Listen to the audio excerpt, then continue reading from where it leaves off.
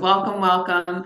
Welcome to tonight's Wu University's webinar, Growing Your Optometric Practice with a New Spectrum of Presbyopia Treatments with Dr. Cecilia Koetting. I am your host, Dr. Jennifer Stewart.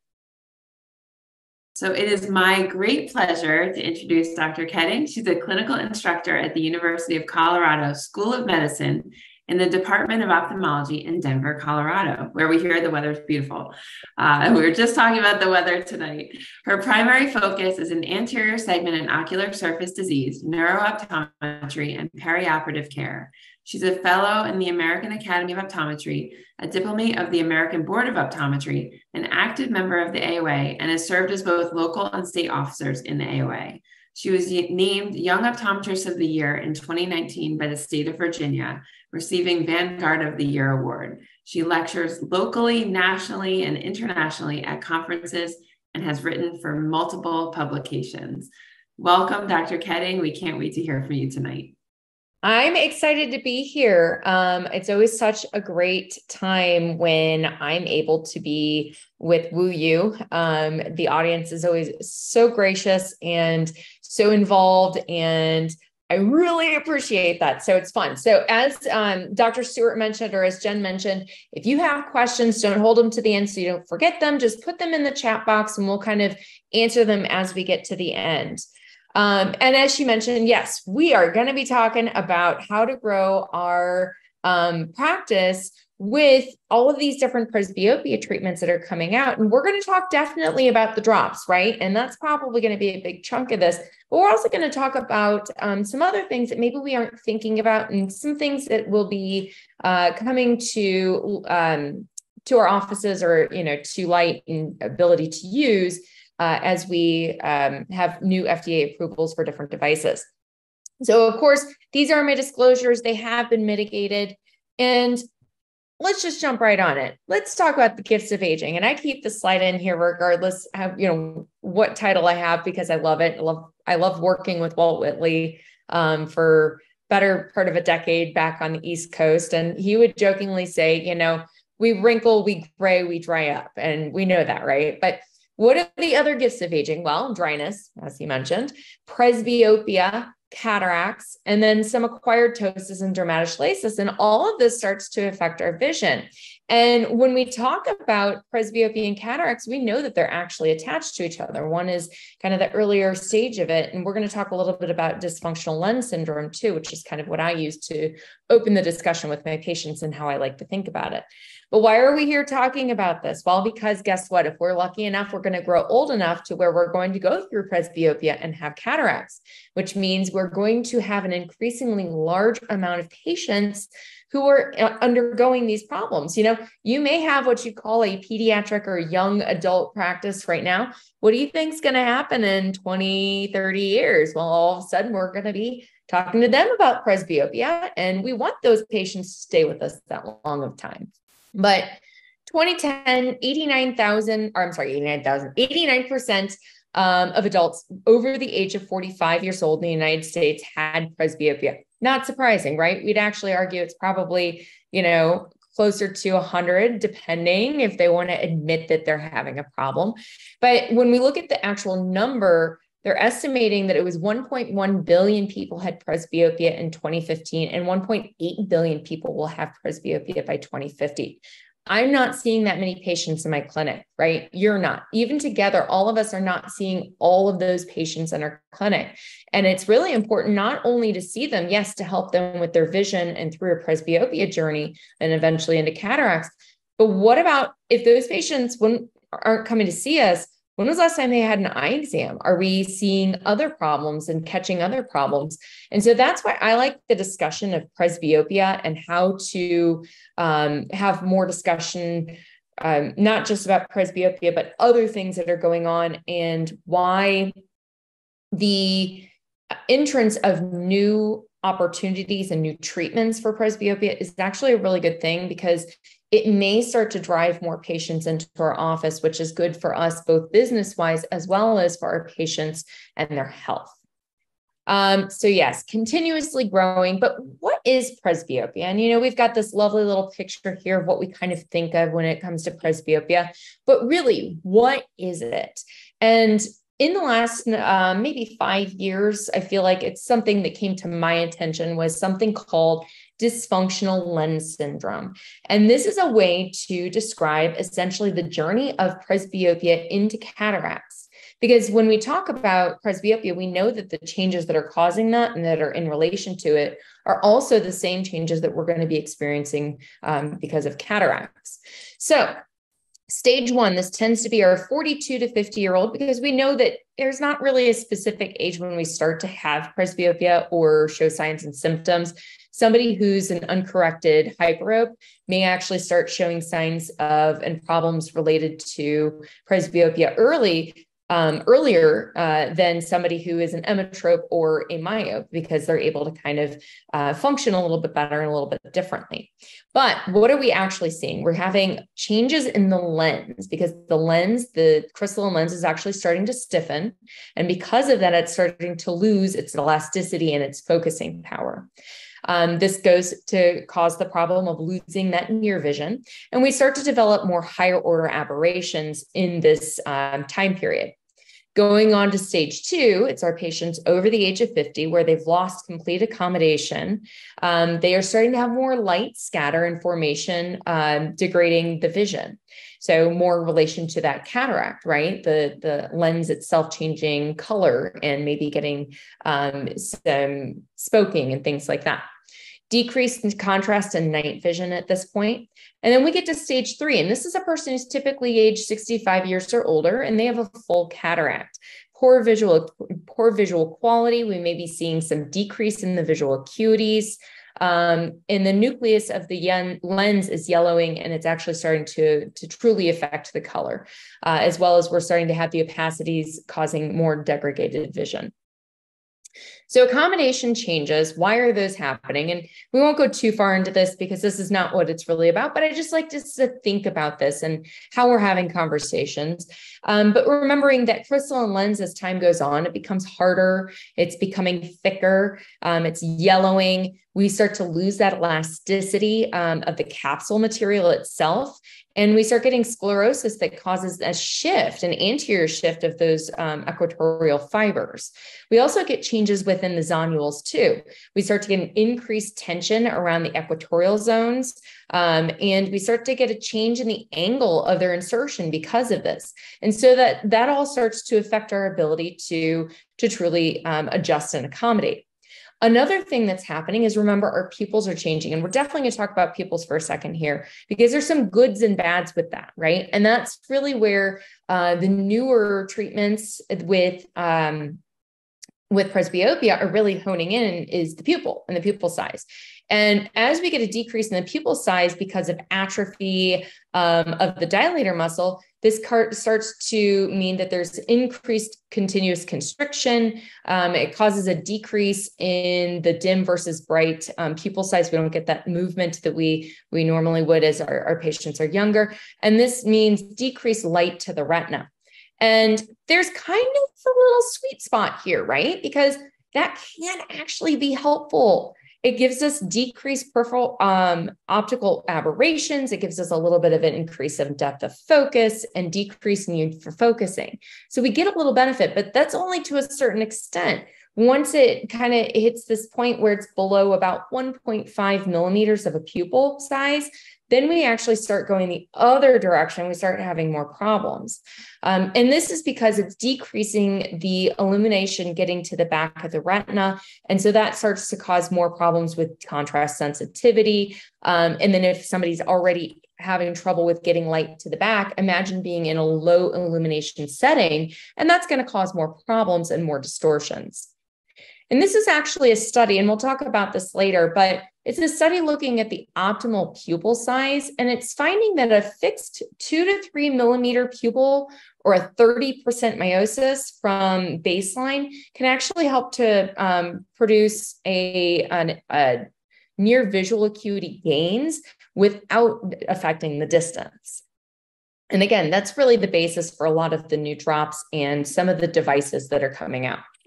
This is just a really cool slide. I think it's neat because we think of cataracts as an old age thing. Well, actually, remember, we start aging as soon as we're born, right? Okay. Same thing happens to the lens. And if you look at this, it's a continual change. And even as early as age 25 in this, we can actually kind of appreciate that the lens is starting to yellow compared to where it was at age 12, 8, and 6 months of age. So kind of interesting, but it goes to tell us that yes, it is continuously changing.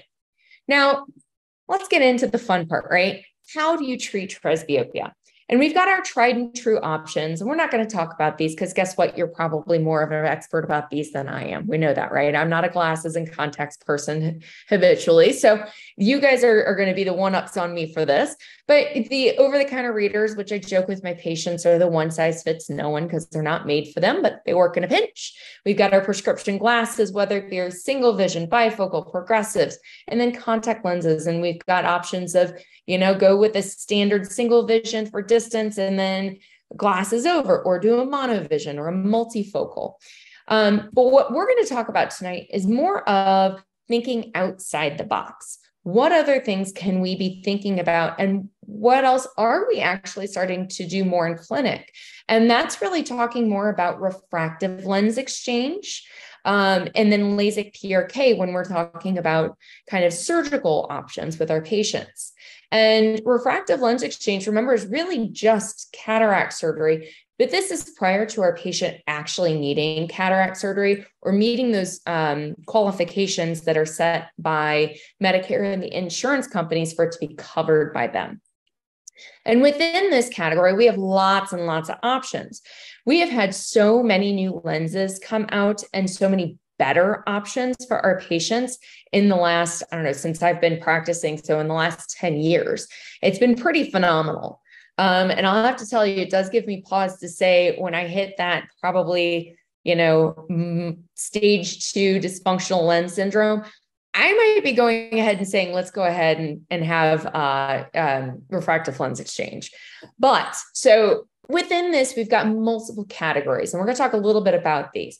We've got the enhanced monofocal IOL. We've got wavefront shaping EDOF, hybrid multifocal EDOF, small aperture IOL is now available, and then light adjustable lens. And each one of these, we may not be making the decision to say, hey, I think you should get this specific lens, right?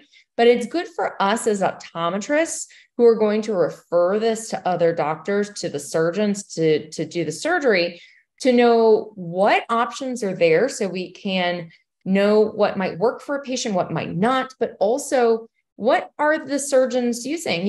If you have surgeon A who is offering all of these versus surgeon B who's offering none of these, you may feel more prone to, in certain situations and with certain patients, refer the patient to one doctor versus another so that they have those options for the patient. And what are we thinking about when we're making those decisions, right? And what are the surgeons thinking about? And my career has been spent primarily alongside ophthalmology and helping with a lot of their pre and post-operative care for cataract surgeries. And so a lot of this is actually very similar to what are we thinking about when we put them in a contact lens glasses, what type of contact, what type of glasses, right? We have to think about their visual needs. Who are they? What are they doing? What does their day look like? What are their visual demands? And what do they want, right? So a patient who says, no, I actually don't mind wearing glasses. I love them. They're part of my everyday thing, right? Maybe they're not the patient that we suggest having a full multifocal or EDOF. Maybe we decide to do something a little bit different. Lifestyle, what do they do? How busy are they? Are they a rock climber where they need both up close, far away, and an intermediate? Are they a truck driver where they really definitely need more that intermediate and distance? What other things are, their visual demands and kind of going to dictate these things? Daily activities. How active is this person? Other comorbidities, right? What other things are going on? What does their cornea look like? Do they have really bad dry eye, which get that under control before you refer that out? But do they have really bad dry eye? Do they have EDMD? What does the back of the cornea look like? Do they have any guttata and possibly fuse? Things that are going to cause problems with the lenses and maybe adapting. Other things, don't forget about the back of the eye. Are they macular degeneration, even if they're early? Remember, we're putting this lens in, it's going to last, in theory, the rest of their life. So what does that look like 10, 15, 20 years from now? And the other thing is, and that you can really offer a good bit of information for the surgeon is, what other concerns we have for dysphotopsia? How did they adapt to a multifocal contact lens? How do they adapt to a progressive bifocal, right? If they're that person who does not adapt well to them, they may not adapt well to certain lenses, as well as, let's talk about personality. Type A is type A. Just because they're type A with glasses and contacts does not mean that they're not going to all of a sudden be the same way with a lens that's implanted. So give your surgeon a heads up. They'll be your buddy after that. But let's talk about some of the lenses. And, these are not, it's non-exhaustive list, but these are some of the ones that have popped up that are being used fairly frequently. The Tecnis Synergy and Toric. So they have the Synergy non-toric, and they also have a toric version. This is a hybrid multifocal EDOF. So while it is not a true blended EDOF, it actually still has it still has the eschalate surface, which means that it still has a multifocal surface, but it's eschalated, which means it still has the concentric rings, but they're not as defined. So that means we get less. That's what the eschalate means. It's kind of like blended down a little bit. And that helps decrease the amount of scatter and halos compared to, say, our traditional multifocals that we were using 15 years ago. Other good thing about this is it does tend to eliminate the visual gap that's present in trifocals. So as opposed to having three very distinct areas, it's got a little bit more of a blend for these patients going from distance to near. An enhanced monofocal IOL is what it sounds like. It's a monofocal. It is, in fact, only meant to be, this is a different lens. So this is to be for distance only, but it actually is enhanced, giving us a little bit of wiggle room. You get about a half a diopter or so of near vision in this lens. Now, it's still considered a standard IOL, and there are some surgeons that use this as their standard IOL because it's giving patients a little bit of extra near, a little bump, and a little bit better amount of range of focus for them. And it also is good for patients to get a little bit of extra focus, a little bit of near vision, if they maybe aren't a candidate for some of the other types of lenses, like some of the true EDOFs or multifocals, in cases where somebody has other comorbidities. So this might be your patient who has macular degeneration, or maybe has a history of macular edema. This is a good option. Another direction to go is the Tecnis Eyehance and Eyehance Toric. This is, again, an enhanced monofocal, or this is that enhanced monofocal. This is the version of that. So this would be that lens that we were talking about, that same technology, where it gives just that little extra bump for the up close without being a true multifocal or EDOF lens. Clarion Panoptix is actually a trifocal lens. So it has three distinct areas of vision. We've got our distance, our intermediate being about computer, and then our near coming into about that 33 centimeters. Clarion Vivity is another one, is an EDOF, so that extended depth of focus. So while not being a multifocal or a trifocal like the previous one, the Panoptix, this is more blended. So a little bit less risk for patients having issues with diffraction or rings and whatnot. Now, though, this does not necessarily get the patient in their clinical studies showing that it doesn't necessarily get them all three ranges. However, I will tell you, in clinic, when I've seen these patients, I'm always way more impressed with the amount of vision that they have as a full range than what they say that they're going to get. So it also does really well. And again, we're going through these, and a lot of it's just going to come down to the surgeon's preference. And I'm just more trying to expose you to know that there are so many different options.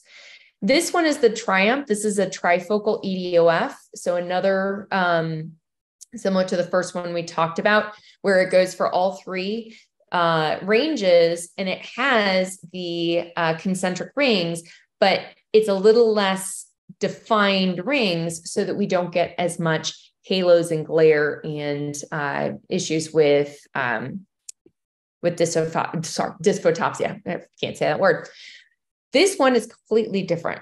Light adjustable lens. And it's kind of cool. I like it. I was using it in my previous practice, and I liked it because I actually was able to do a lot of hands-on with my patients.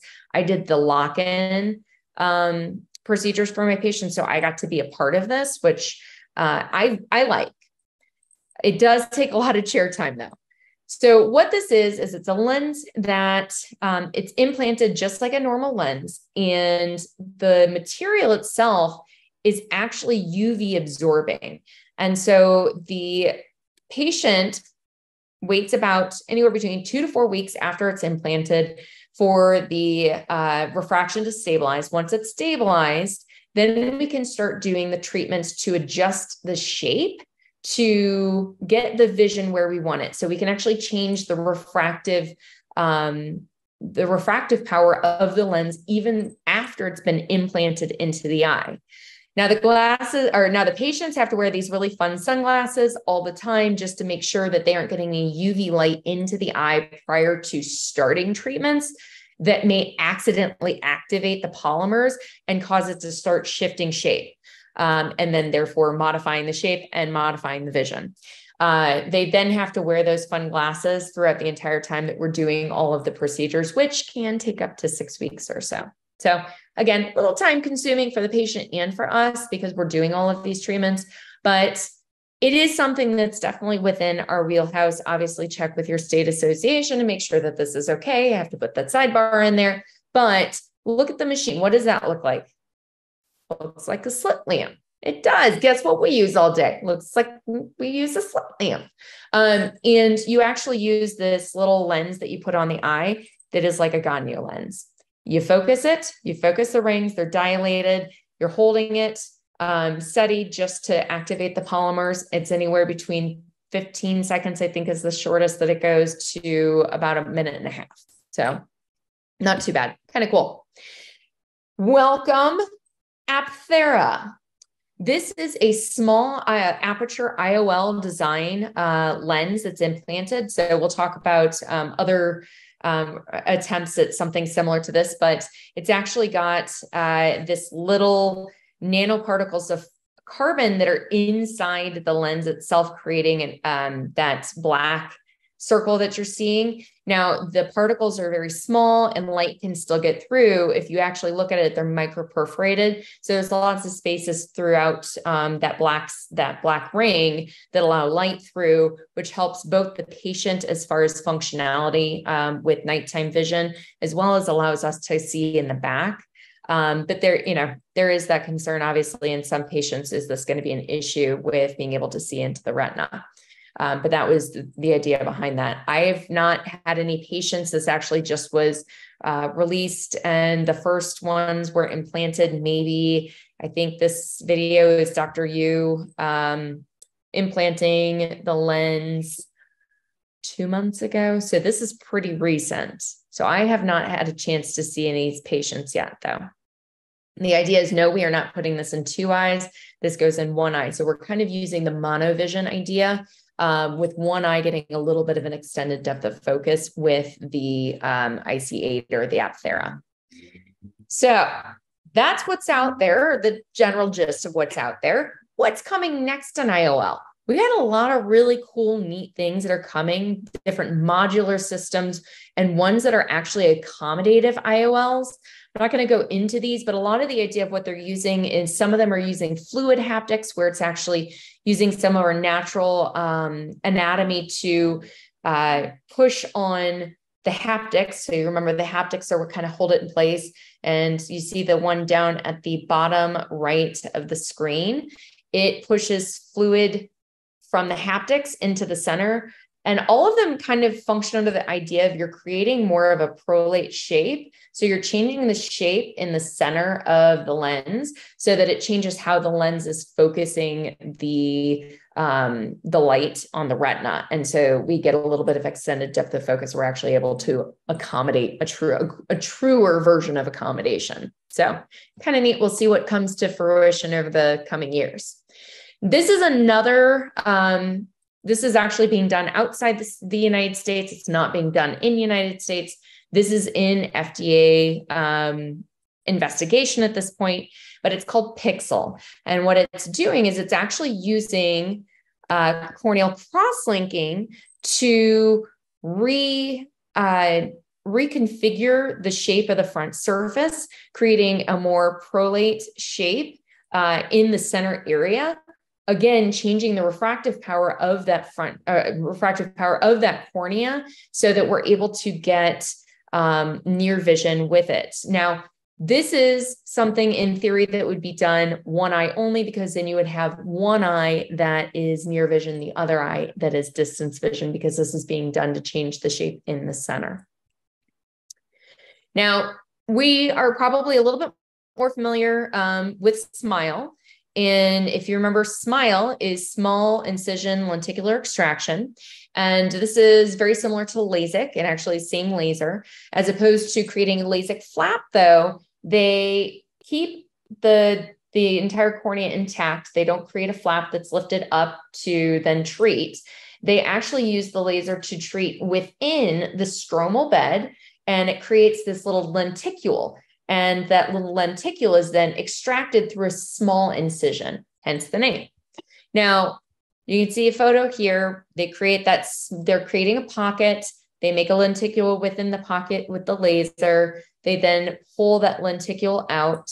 And there's some complications that can happen with this, which is why it's really not something I feel that all ophthalmologists do, is because there's a pretty steep learning curve and a lot of things that can kind of happen with it. But we're not talking about that. We're talking about future applications, right? So what else can we do with this? Well, guess what? They've been saving all those little lenticules that come out. They've been cryopreserving them for years. I don't know why, because on a rainy day, I guess we just want to have some extra little lenticules, little pieces of some cornea tissue to do something with. Well, apparently, yes, because what they're looking at is then going and taking that allogenic corneal inlay. So taking, and thankfully, remember, cornea tissue is avascular, which is why we have a very low rejection rate with corneal tissue. So the idea is take that little lenticule that may have come out from whomever, maybe you save your own, I don't know, and you put it into the pocket. And again, it is changing the shape. So we're making a more prolate shape of the cornea and changing the refractive power. And this is, again, looking at the principle of monovision. Apparently, we're never going to get away from monovision. We're just going to do it in different capacities. So interesting. Again, being done outside the United States, not within the United States at this point, is under investigation. Last future thing that's kind of interesting to talk about. This is called, where's the lyric? And what this is it's actually a low energy, high repetition rate femtosecond laser that is used non-surgically to alter the refractive index of transparent materials and tissues. So our cornea, our lens, and so actually changing the light bending properties of that tissue, which would then give us the ability to maybe have one eye that's a near vision and one eye that's one eye that's distance, one eye that's near. Sorry, going back to the monovision. So, but it's a different, possibly being applied to not just the cornea that we've been talking about, but also maybe possibly the lens itself. So kind of interesting. Can't talk about the possibles and the R's without talking about the swings and the misses. And I do talk about this because you may still see a patient with one of these other devices that have been used in the not so distant past. And that way we know what maybe to expect, or what are we even just looking at. So one of the two that have been recalled and are no longer being actively implanted, and most have been explanted, is the raindrop. And this was a near vision inlay. So creating a pocket. So LASIK surgery, lift the flap. They put this clear corneal inlay into the stromal bed and then close the flap. And then again, it created a prolate shape. So it changed the shape of the corneal surface of the cornea in that central area to allow for more focus power. Second one, the camera small aperture inlay. This was similar to, it looks similar to the IC8, right? Or the Apthera. This was a small aperture put into the same idea, create a flap, put it into the stromal bed, close it, and then they're able to focus. Now, both of these had a lot of problems with infections and with scarring, with having to use heavy amounts of steroids that then caused, unfortunately, induction of cataracts in these patients who probably already had early cataracts. So if you happen to see one of these, there you go. Take a picture, send it to me. I'd love to know if they're still out there. I know in our clinic, we did remove all of our raindrops, and we helped, we never put in the cameras, but we did take out, and we did explant quite a few of them. Okay, now let's get to the meat of this, right?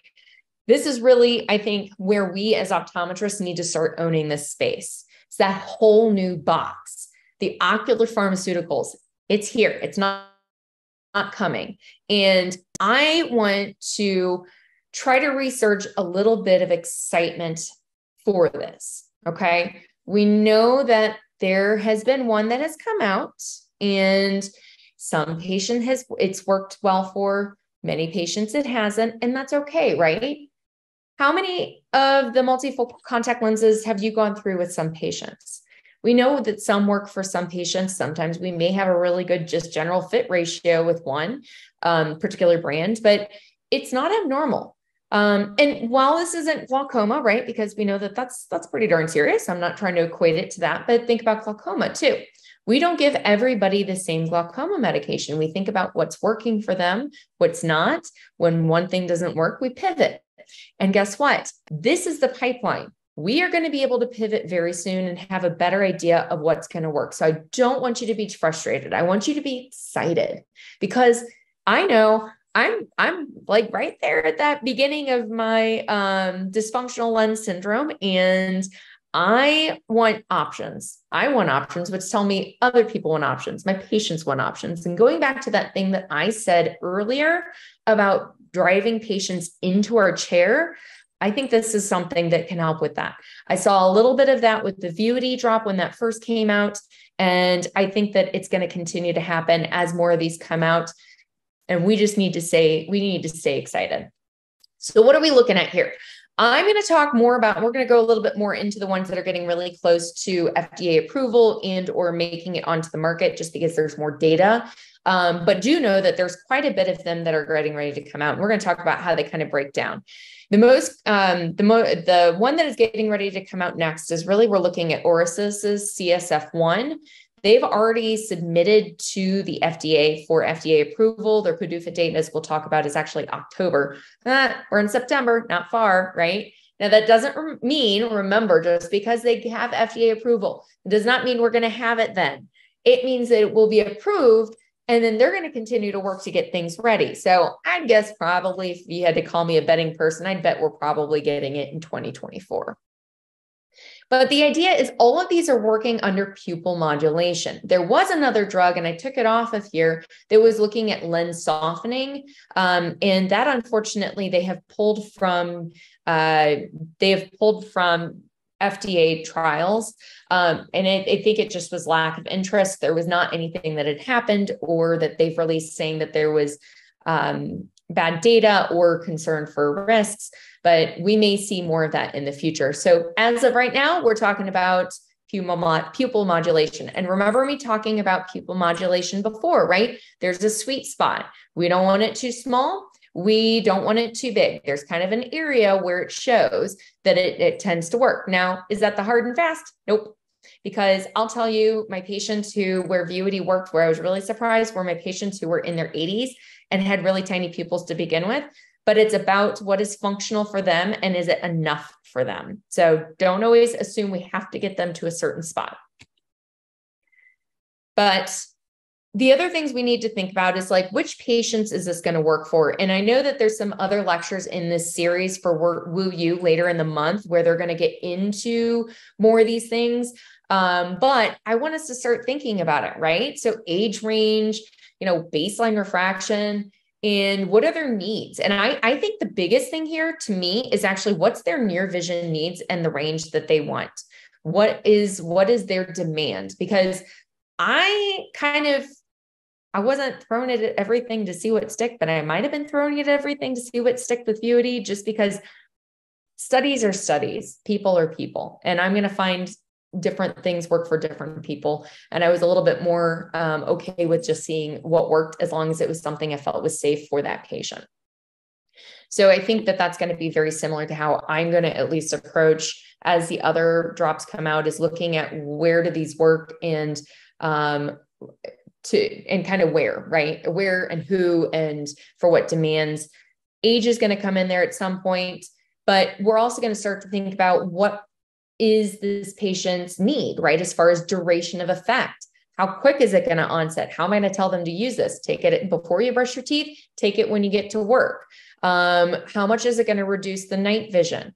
And I'll tell you right now, we'll see some of this in patients. I'm sure that we're going to get a reduction in night vision, but any one of the drops that are going to be FDA approved, they all have the same endpoints that they have to meet, which is they cannot lose more than a certain amount of letters at distance, and they have to get at least 3 lines or more of near vision improvement.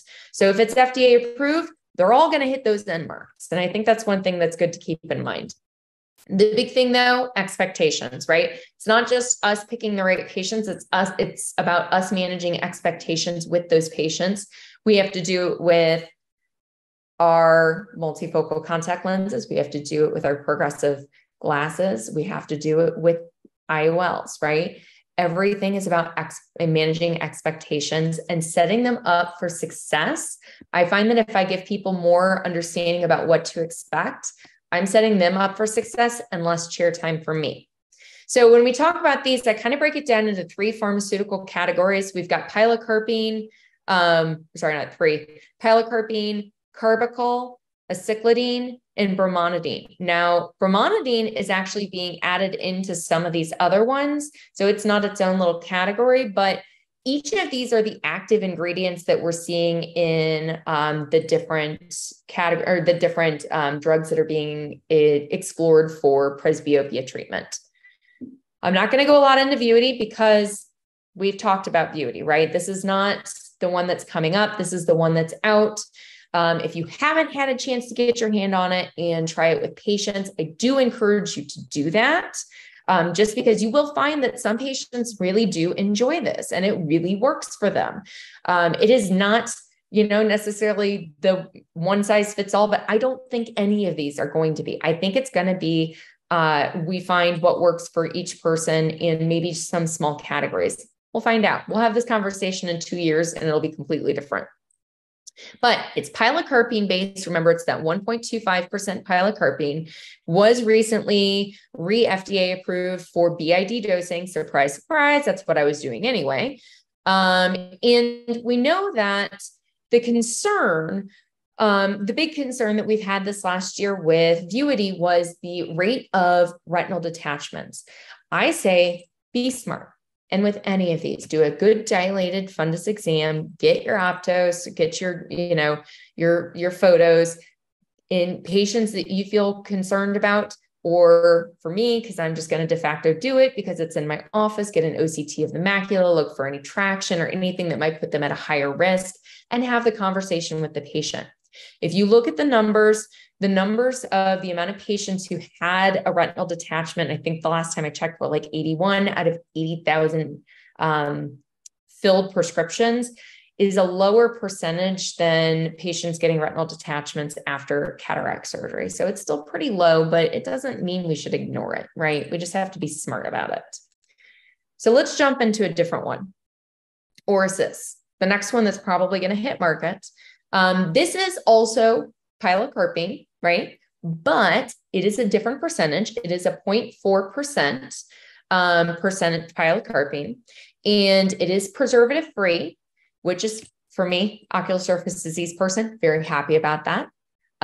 It is up to twice a day dosing. So the way that they suggest that this is going to be used is a patient can use it twice a day if they need.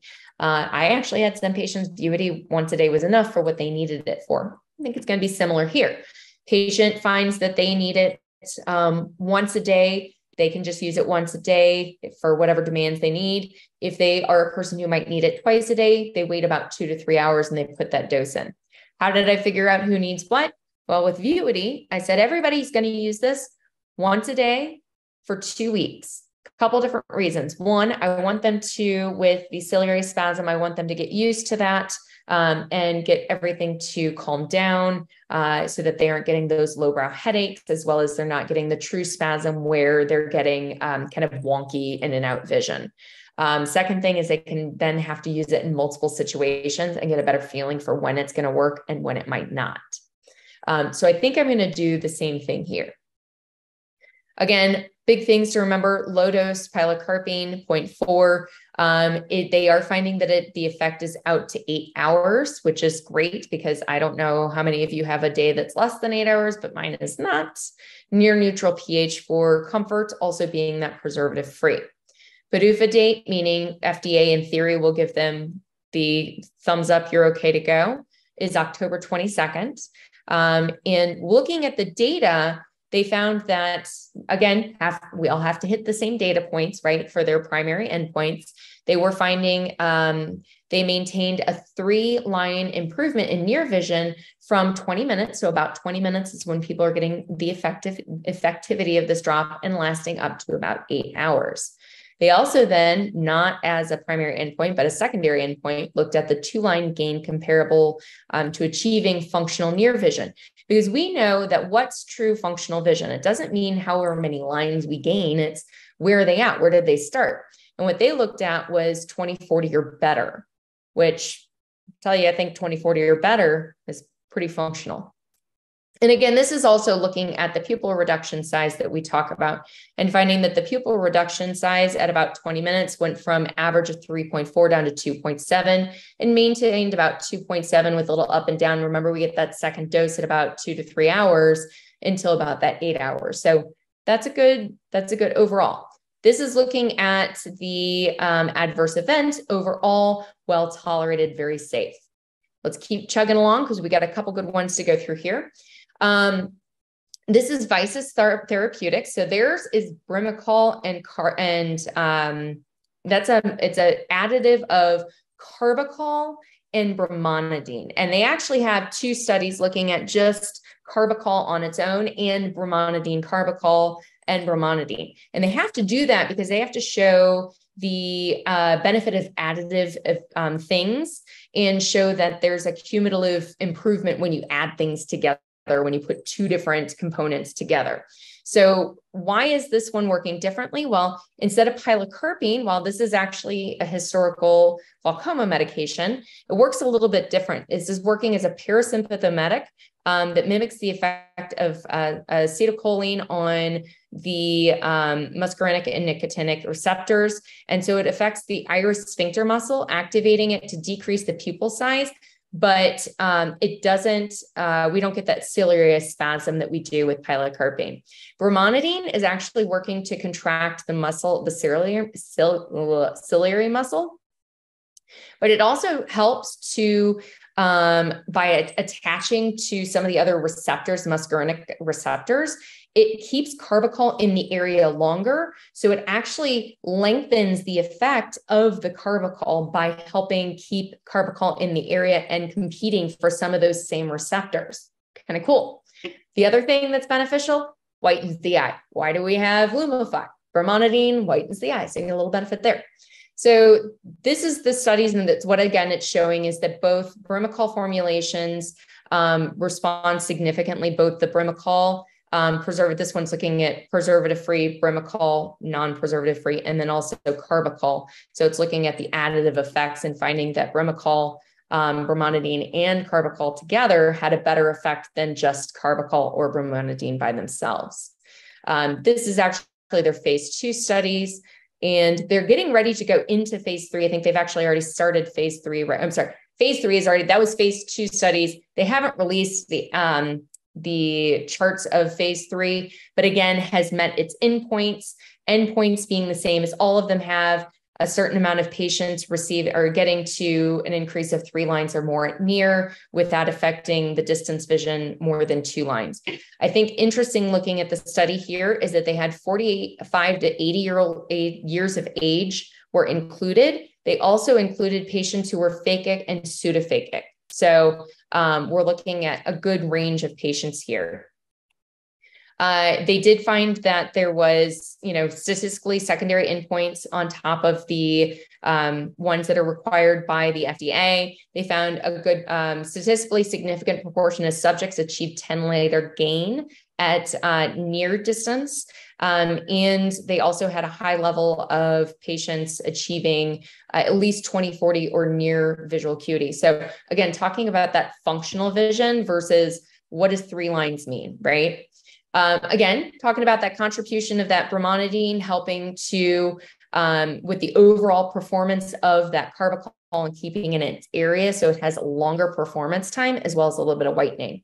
Guess who else is doing something similar using the bromonidine lens, which is really cool. So they're adding it in too. But their other active ingredient is different. They're using aceclidine. Now, aceclidine has never been used in the United States. This was used in Europe for years. They've got years and years of data. This was used for glaucoma as well. And it targets the iris sphincter and avoids that ciliary stimulation. The active ingredient concentration, or the active ingredient itself, would have to be at a very, very high concentration to actually stimulate that ciliary muscle. So not an issue there.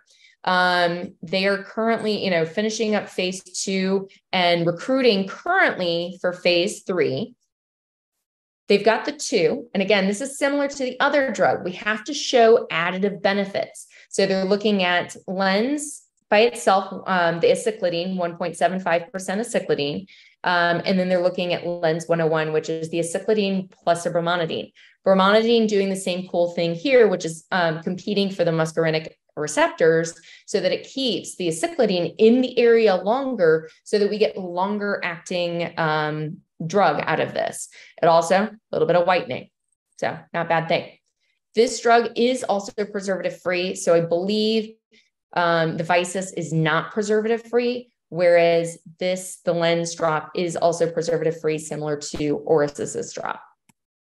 Studies coming out of this, looking again at the pupil diameter, and they're finding that the pupil diameter gets right into that sweet spot at about half an hour. They get down to that 1.6 millimeters and maintains there for 10 hours. That's pretty good. Again, primary endpoint, first one, what the FDA requires, within 1 hour, they're hitting that endpoint. So statistically significant amount of patients achieving 3 lines or better with near vision. They were getting to 73% and 62% between their 2 drops, either the lens 1 or the lens and the lens 101 compared to the placebo. And that was within 30 minutes. So that's a pretty strong response there. Now, if you look at the lines, the gray ones are the lens 100, which if we remember, that's the aceclidine by itself.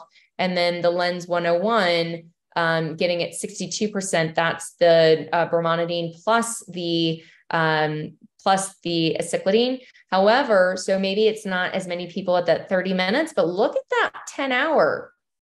The 101, we've got 48% of the patients that were in that arm were still hitting statistically significant improvement with that 3-line improvement at 10 hours. That's a full day of work, right?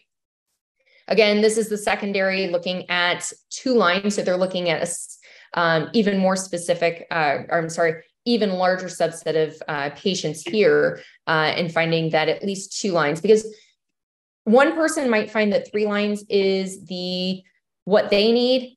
Many other people, 2 lines. Did I start at 20/60 and 3 lines gets me to 20/30 and that's my functional? Am I starting at 20/40 and 2 lines actually gets me to 20/25 and that's functional? So it all kind of, we have to look at it that way. And the other thing here is, again, making sure it's not impacting the distance vision in normal and low light, which it did not. Last but not least, Ocuphire Pharma. They are in their phase 2 data right now. Phase 2 studies right now. So they're still coming along.